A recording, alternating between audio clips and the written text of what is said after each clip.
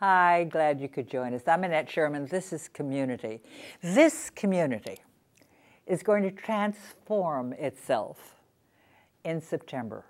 Have you heard that I've got to use the right title, that the World Rowing Championship will be happening here in September? The program today is about rowing. Well, it's about people who want to know how to become proficient at rowing. There's an organization in our community. We're very proud that we have such an organization because it's quite special. It's called the Sarasota Crew, or simply Sarasota Crew, C-R-E-W.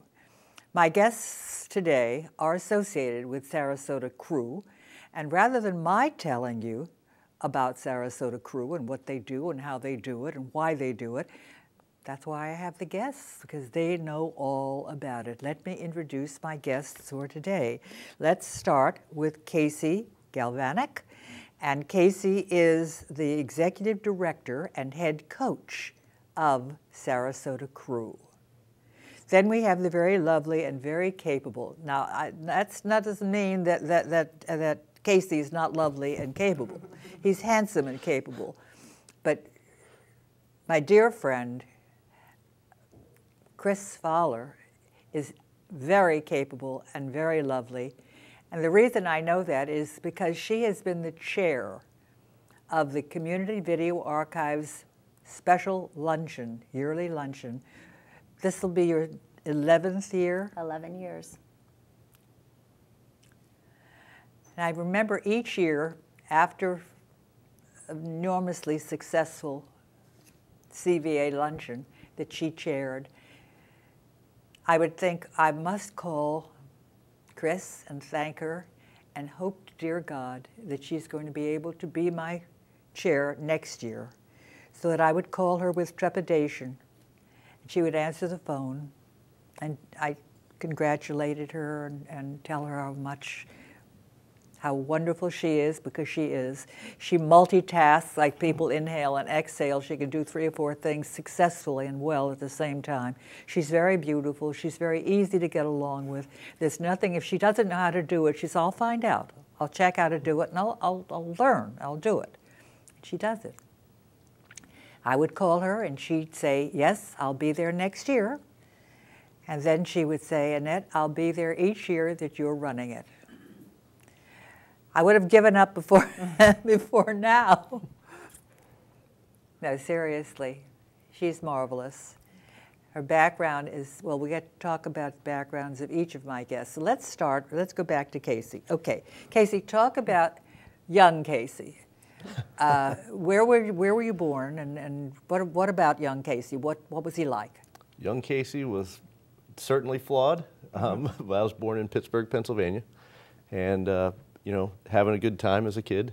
My brother and I, you know, we rather close in age. 4 years, a little less than 4 years. So that's pretty close in age. Yep. He's the elder or yes, younger? Yes, elder. What's that? Elder, certainly elder. He's the elder. Okay. Was he a sports enthusiast? Yeah, my family supported us in all sports. We played many, many sports, each of us growing up. I think I benefited from his extra age, so whenever he started something, I got to participate. Well, you must have been a good little brother, because, no, seriously, Casey, because big brothers don't bother. If the little brother's a pain in the neck or a nuisance, they don't really bother with them. But if they're kind of learn quickly and they like doing what the older brother, you know, that kind of thing. So you don't give yourself enough credit, I'm sure. Where is your older brother now? Asheville, North Carolina. But he's in town for a rowing regatta, so it's nice to see him. Okay, so you haven't seen him in a long time. Right. Okay. All right, so here you are, young Casey in Pennsylvania, learning things from your big bro, and something clicked when you, tell me about whatever happened. Well, actually, we had moved to Northern Virginia at this time in our lives, and my brother and I were riding our little BMX bikes around in a subdivision that hadn't been fully developed, and we rode down to this body of water. We had never seen it before, and we heard a lot of commotion, and it happened to be rowing shells coming around the corner. And soon thereafter, my brother started rowing for the high school he was going into, and then once I became an 8th grader. I could row for the high school, and he had me come join the rowing program. So that's how I got started. Now, I admit, first of all, to be an ignoramus when it comes to all sports. But rowing is not a sport that we see very often. Correct. Okay, so I'm less knowledgeable about that, which doesn't leave much room at all. However, it would seem to me that what are the skills, if you could list them, that one needs? Because I notice, and we'll see some pictures later, the teams, a very enormously successful organization. We'll hear some statistics that indicate or corroborate what I'm saying. But what are the skills that you would look for or hope that would be developed for rowing? Patience is the #1 attribute. Patience. Patience. Why? It's what they call somebody smarter than I, defined as a delayed gratification sport. It's like cycling. You do a lot of preparation for a short period of your competition. What kind of preparation? Long practices, lots of running, lots of rowing, lifting weights, stretching. Things take a long time. You're developing the upper portion of your body so that am I reading that correctly? Well, that's part of it. The I know core when is you essential. shook hands with me, Chris, I still need a little surgery on that hand. No, you're very strong, and I think that you weren't even realizing how, or you don't. So I'm nervous. No, but seriously, obviously, the kind of strength we're talking about is developed. You just aren't born with it, and you developed it through rowing. Okay, so, all right, now the school itself, it's not a school, but it is a school. Well, it's a community program where we pull from 26 schools in the area. In our local community, we service 3 counties, but there are people that come from around the world to row with us. So it is an exciting. What are these? How old are the range of students? Well, now this year we started 8 years old. So we've. Do their parents know? Yep, they come down and hang out. They help a lot too. So it's very nice to have that interaction with the families. And you have women as well as girls Absolutely. as well as boys. Okay, I want to get the statistics out, but should we see the pictures before the statistics, or the statistics first, or should we find out a little bit, help them find out a little bit more about Chris first? Let's talk about Chris first. Okay. Chris. I saw Chris, the first time I saw Chris, she was chairing an event, and she was so good at it, so competent, and so pretty.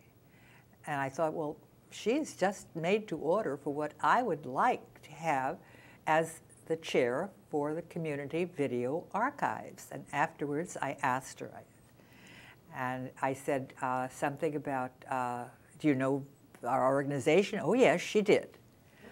And I said, is this the only event you chaired this year? Oh, she said, no, there were others. Others? What did you say? I believe there were 9 to 12. It was 12. Oh. But that's okay. I said, oh, well, then you're not going to be. No, she said, yes, I'd love to do it. Just don't worry about it. I've had as many as 14 that and they all came back and wanted you to do it again, so obviously it wasn't a problem. Multitask, it should be her middle name, because this is what enables her to do so many things, because she's the living personification of someone that you would say has adopted the procedure of multitasking. And I'll say to her, we'll have a meeting, and I'll say, don't forget to speak to Phil Mancini. Yes, she said, I've got it done already while we were talking. I've arranged with the lunch and everything, and all I saw her, I thought she was tapping the table. She was working on her computer.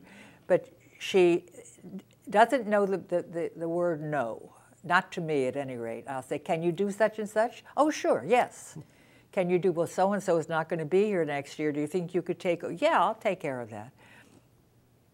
Just one marvelous person that you have there, and I guess you realize that, because Chris Fowler is the organization, and that is Sarasota Crew, their person in charge of development, yes. Development director. And you picked a winner. Give us, I talked about your work here in Sarasota, but before this, you were doing other important work. I actually am a nurse by trade and By profession, darling. by profession. Came to Sarasota, was a point in my life where I didn't have to work as a nurse any longer and didn't know anybody, so I went out and joined Junior League to try to meet people in the community and become more involved. And doing that, I learned about the nonprofits in the community. I started to work with them and realized, like you said, I'm really good at this raising money thing for these organizations. And it kind of morphed into me joining a board, participating on committees, chairing events like yours. And then I realized that I could get more enmeshed in an organization, really become passionate about it by being a staff member. And so I kind of made the transition from doing the community work to becoming a paid person in the nonprofit arena. And Chris is the mom of two handsome young men. One young man is what, 11? One is 11 and one is soon to be 14, he reminds me. Oh, you're going into the bad years. And Don't say that. do you have any children? I do not. Okay. Well, you're big and strong, and you can take care of Hercules when they get rowdy. At any rate, they're handsome and they're wonderful boys, and they are certainly a credit in every respect. See, I tell this to people. I try to adopt Chris. Her mother wouldn't sit still for it, but you know, some mothers are just very possessive. But I consider you my second mother, so. Well, I'm always available for their if they want to do something and go somewhere and you can't do it for some reason, I'll do it. I've got that down. All right, I'm glad. Let's talk about, so we know more about Sarasota Crew.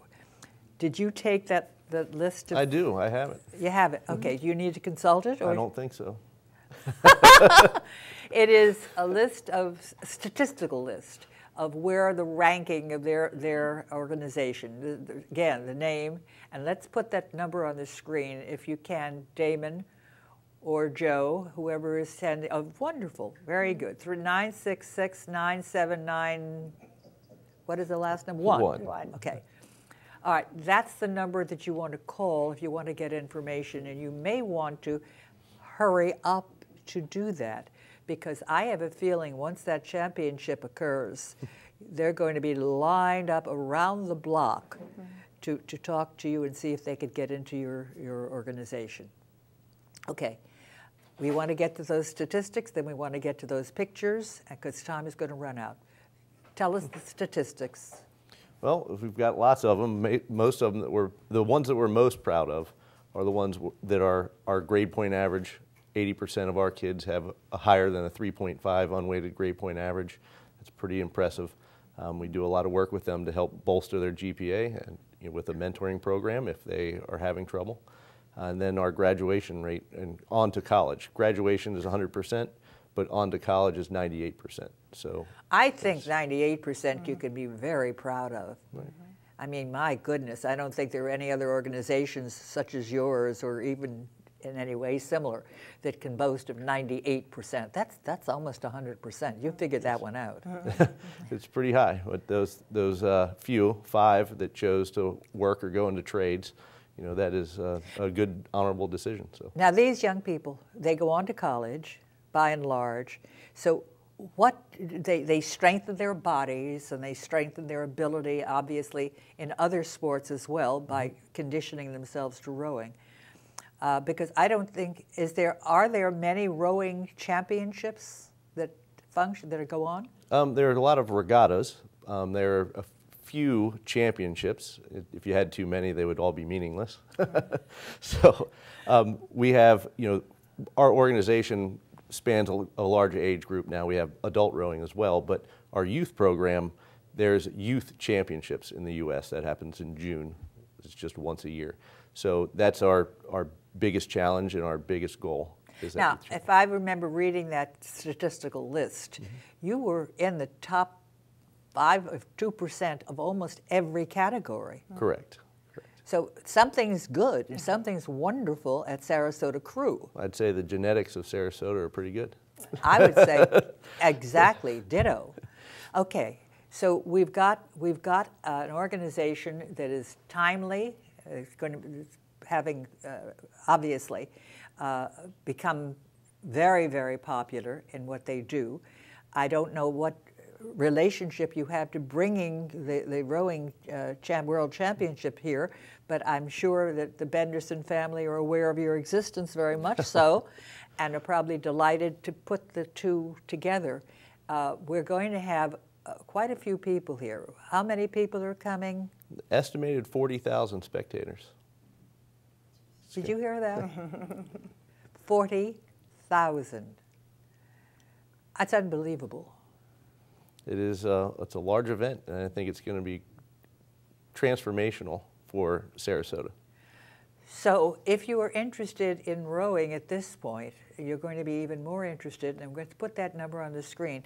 Chris, in your work in development, I'm sure that there are people who understand about Sarasota Crew and are just delighted to help in any way possible. Is this what you find in your work? Absolutely. I think once people hear about the mission and some of the statistics that Casey mentioned and the things that we're accomplishing with these kids, it's transformational to them, and it kind of sets them on the right path for the rest of their life, both physically, educationally. It's a phenomenal organization. So once people understand that it's not just about kids rowing in a boat, it's so much more than that, people are ready to join in and support us to help further our mission.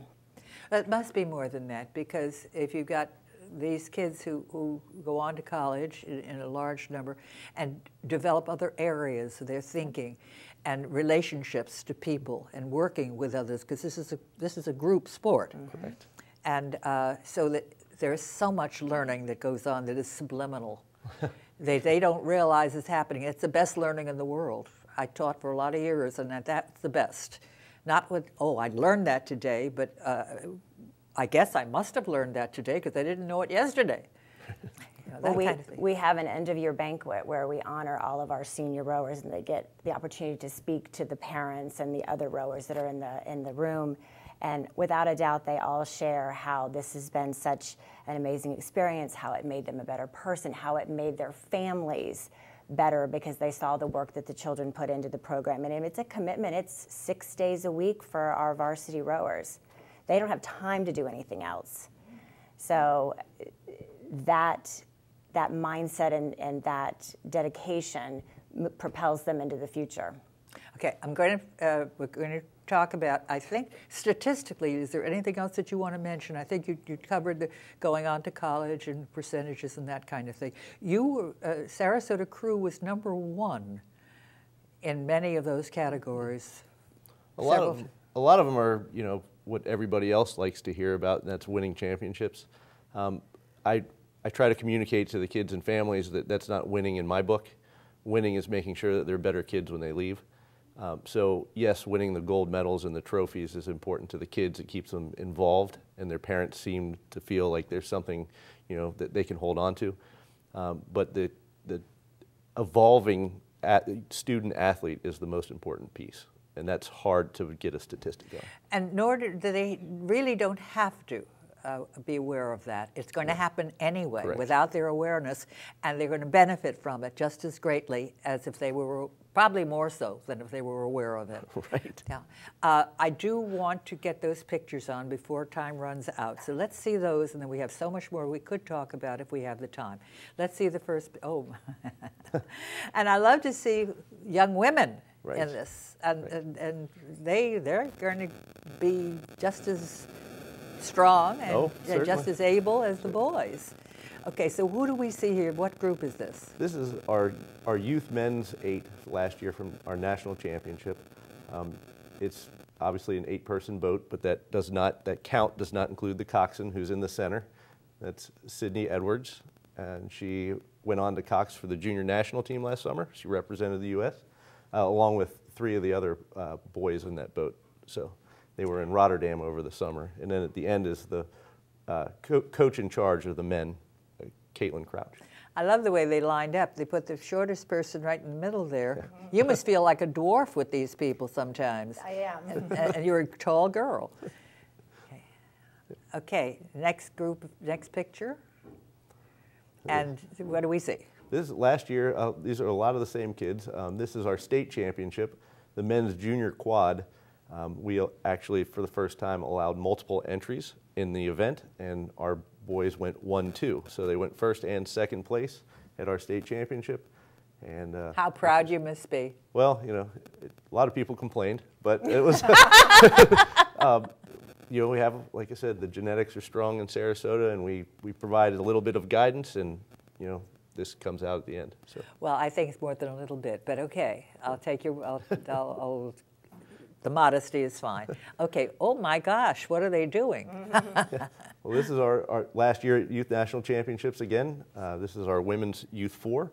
Most of these were younger athletes. They were sophomores. Well, there's two juniors and 2 sophomores in that boat, and the coxswain was a junior as well.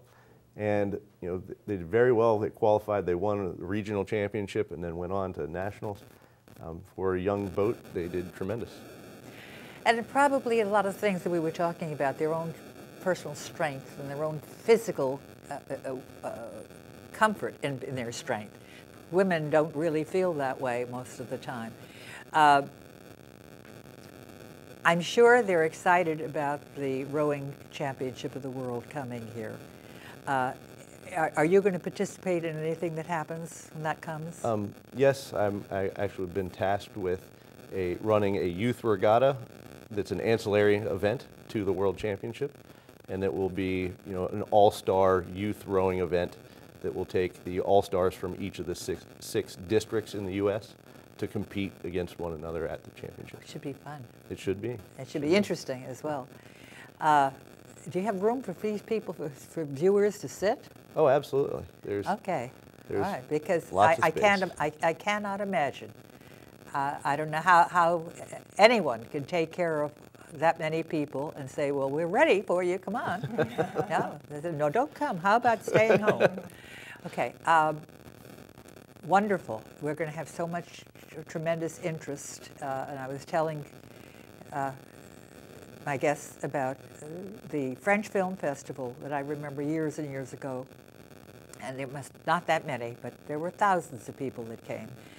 And I remember we were at all the events at that time, and remember people saying to me, oh, Sarasota is so beautiful. My husband and I have made an appointment with a realtor, and we're going to buy a house in Sarasota so we can get ready to sell, to have a lot of additional people who are interested in rowing here, and maybe we've started something. Never can tell. Congratulations to you for this wonderful organization. Congratulations to you for being part of it and knowing the work that you do for being an asset to this organization and a major asset as far as you're concerned. Oh, certainly. So I thank you very, very much. Is there any feeling about who's going to win this championship?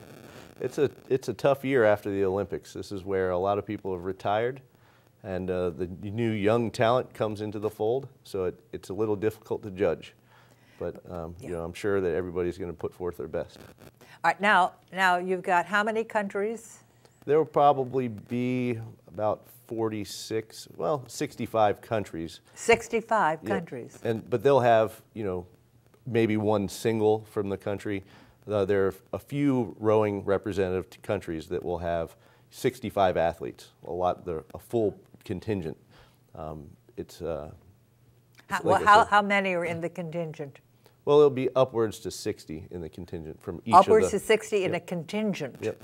What does the contingent Well, do? that would be the men's 8, the women's 8, the men's quad, the women's quad, the straight fours, the doubles, pairs, singles. There's lots of events, lots of events to represent. I assume that that Benderson is building this appropriately, to seat as many people as he possibly can.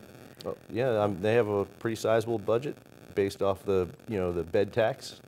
So it's I think as more tourism comes into Sarasota, the ability to build bigger and greater things or bigger and better things is happening, and they are doing it well.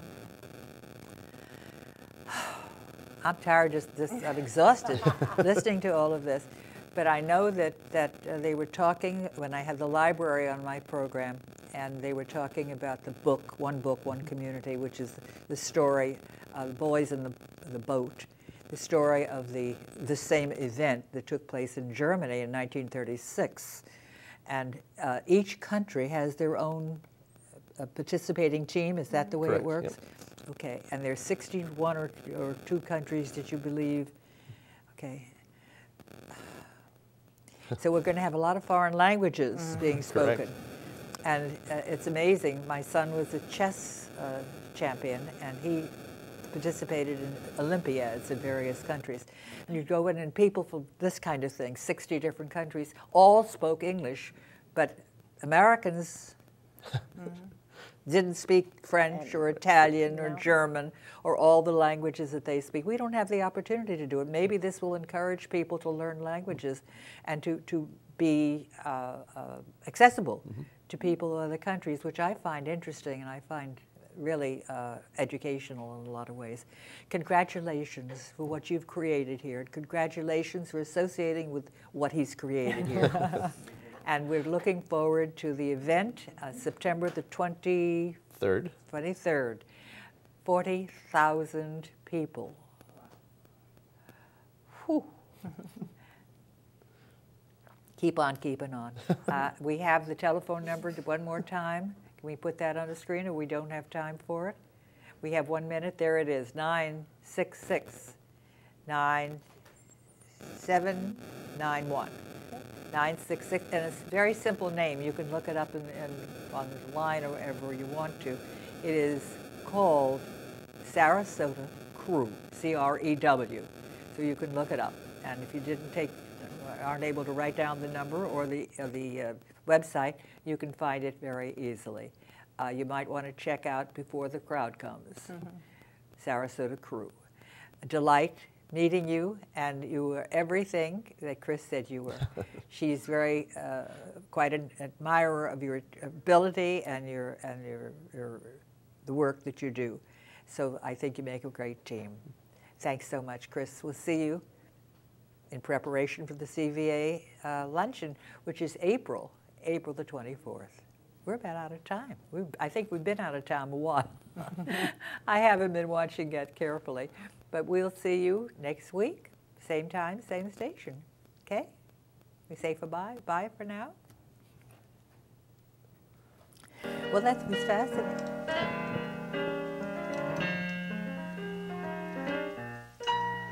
The time really flew. We bid you adieu from community. If you want to know why we love it here, so check out Community. Well, it's a who's who, a what's, when, and where show. It's a mover and shakers who care show.